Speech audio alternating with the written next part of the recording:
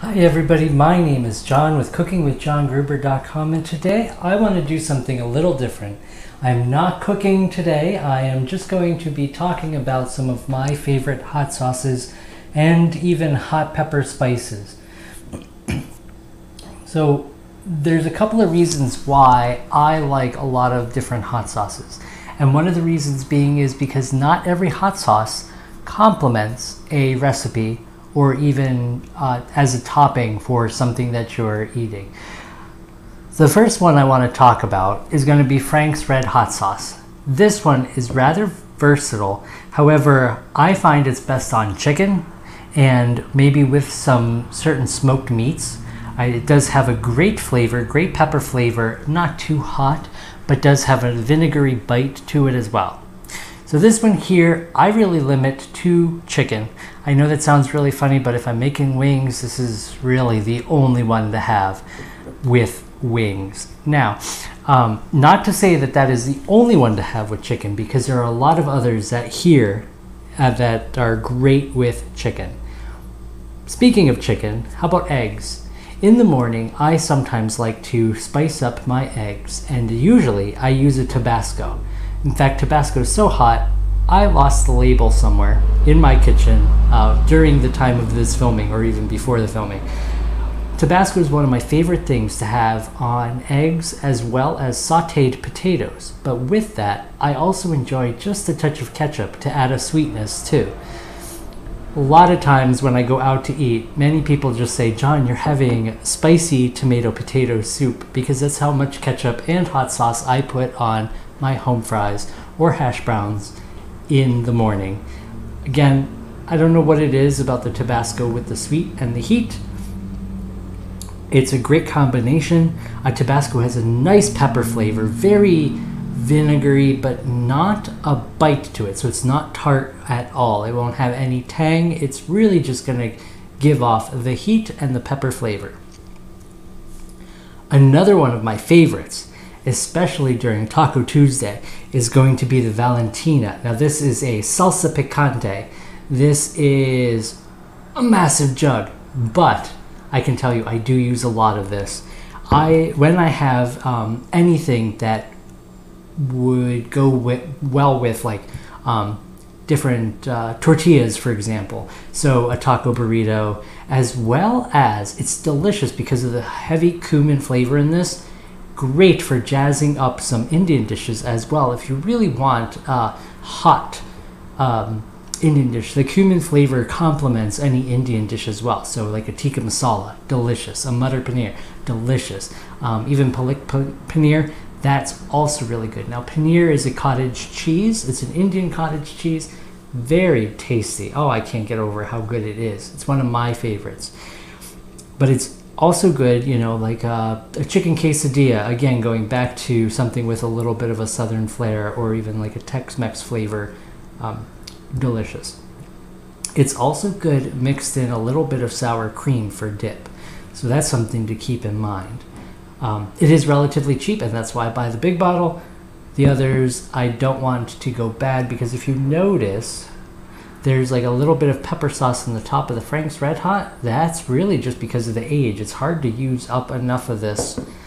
Yes, it's versatile. Yes, you can put on everything, but it's not necessarily meeting my flavor profile every time. The next couple are going to be more of an Asian spice. So we all know sriracha. It became a hit in the States more recently, and it's a fermented pepper sauce. It is delicious. Comes in a couple of different varieties. Yes, there's the sriracha, which is kind of just a little like runny sauce. Very smooth. I don't want to say creamy, because it's not really that's more the consistency, but it is a very spicy sauce. Has a great garlic flavor to it as well. Complements any Asian dish wonderfully. Like wonderfully. You can put it on just rice and it's just really delicious. Have sriracha rice. It's I can't get over how good it is. There's also two other I guess pepper sauces that are a little chunkier, and they're available from the same manufacturer. Don't ask me to pronounce the manufacturer of this, because I will not. But the same maker that makes this particular hot sauce is also going to, it also has available a smaller jar, and it's just a pepper and garlic sauce, and it's got the chunks of the pepper flakes in it. You will see that it's a smaller jar, you have to spoon it out, and still has that garlicky flavor. The other thing that they offer is just their peppers, so there's no garlic flavor, but that adds a nice fresh peppery heat to your dishes. I do recommend picking that up if you don't often enjoy like a Chinese or like a sushi, or like a Japanese inspired cuisine. But I do recommend that pepper sauce. I don't have any, you know why? Because it's a small jar and I use it quite often. The next thing is something that I grow in my garden, and I like to call it my indoor-outdoor garden, because I have a Thai pepper plant that I've had for 2 years now, and it has been planted outside. I brought it in for winter, and then I planted it again outside this year. So it's giving me peppers, in fact, better peppers than ever before, and I like to just kind of collect them and let them dry on the windowsill in the kitchen, and then I'm kind of given these papery little peppers, and they have a great heat to it. When they're fresh, they're also very good. They also pack the punch, but I don't worry too much about these going bad if I don't use them up and I just leave them out. They just dry up on their own. I'm probably risking some sort of potential for some sort of bacterial growth or mold, but at the moment I use these up faster than anything. So like the dried ones, they just look like little chips, and I'm so tempted to bite into one just as a snack, but I know it's going to be quite hot. And the last thing I wanted to talk to you about, because you probably have this one in your home already, and that is just crushed red pepper flake. Now this is probably the best in Italian foods. I do like it to top some pizza. Definitely, I should say American Italian foods. American Italian foods, such as pizza, spaghetti, any pastas. It's great in a cream sauce if you want to add a nice heat to a cream sauce or a pepper flavor. Very delicious. I like enough of it to where I feel the crunch and the burn all at the same time.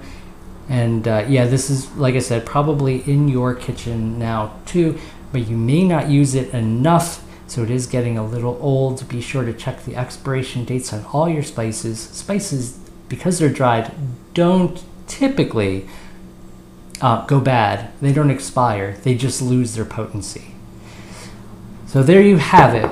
These are the spice sauces that I keep in my fridge at all time for all my cooking. I'm really glad you just stuck around to watch me talk about these, and hopefully you're able to try these with those particular dishes so that you can see what I'm talking about. Or if you have all of these already, do a side-by-side comparison. If you made a couple chicken wings, try it with the Frank's Red Hot, try it with this other one, try it with the Tabasco, and see what one's your favorite. Let me know in the comments below. My name is John of cookingwithjohngruber.com, and I'm more than happy to discuss any food with you there, as well as help you become a better cook at home on a budget.